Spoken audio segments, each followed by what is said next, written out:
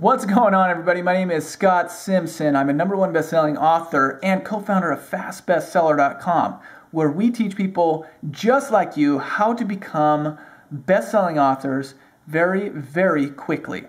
If you're interested in learning more about that, you can go to the link in the description below, FastBestseller.com, and check all of that out there. Lots of great information.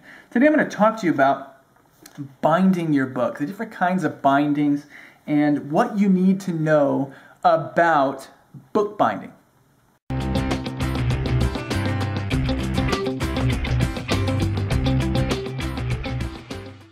Book binding, very important.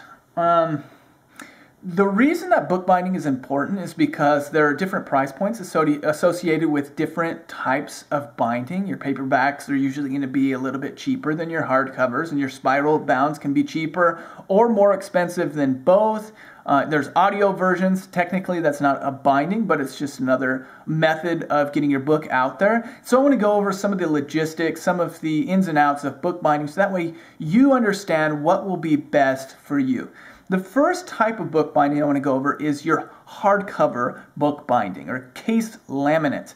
So there's a couple different types of hardcover book binding. The first is your cloth covered book binding, where you have a hardcover book that's covered in a cloth type material, and that's most of your traditional novels are that way, or nonfiction hardcover books are that way, and they'll come with like a dust jacket around them. And it makes for a very elegant looking book, a very nice looking book, and you can charge a premium for that, for the nicer look. Hardcover books can be priced anywhere from $19.99 on up to hundreds of dollars for like a school textbook, for example. So the hardcover just gives it that boost of class, that boost of character, the boost of quality that will make your book look and feel a lot nicer. So just take that into consideration.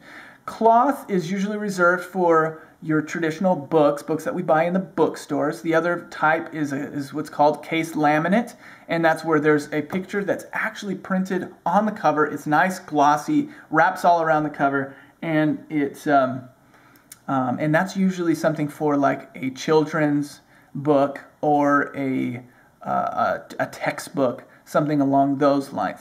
So just factor that into the equation when you are looking at different types of binding for your book. Just make sure you think about that. What will look the best? Take a look at what other people are doing.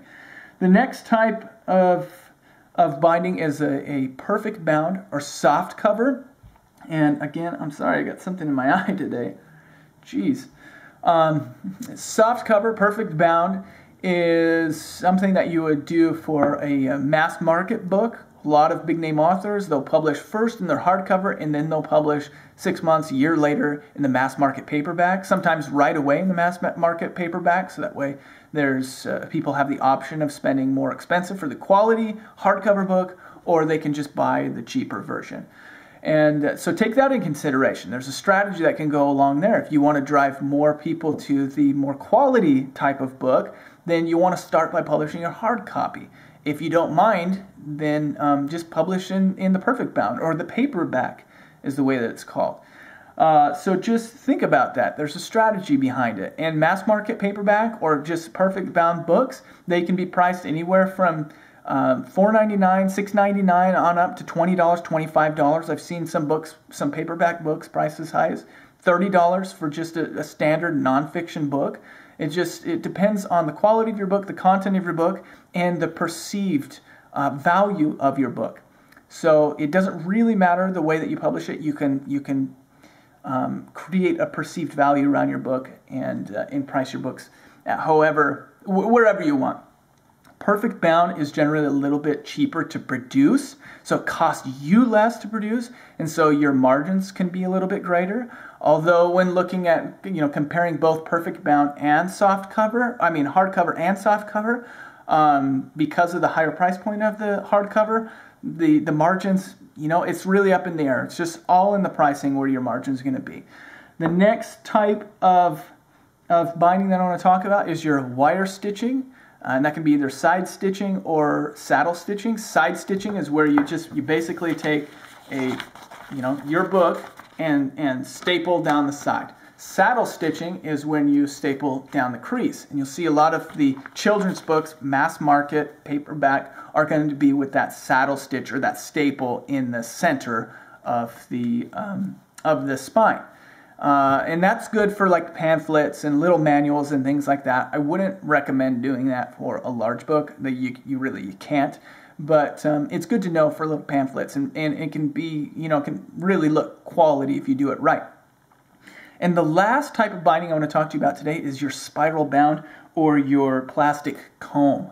And this is kind of a hidden secret in the publishing industry, especially if you're a coach or a presenter, a speaker, and you have materials that are in the form of a manual or a guidebook or workbook, things like that. Because even though it might look a little bit cheaper to have a spiral bound or to have that plastic comb, those can actually indicate or be perceived as more valuable because people are getting a workbook. They're getting something that is meant to be opened, kept open for long periods of time, written and drawn in. And so you can actually charge a premium for that. Believe it or not, you can charge more for it. I've seen some of these spiral bound manuals go for hundreds of dollars.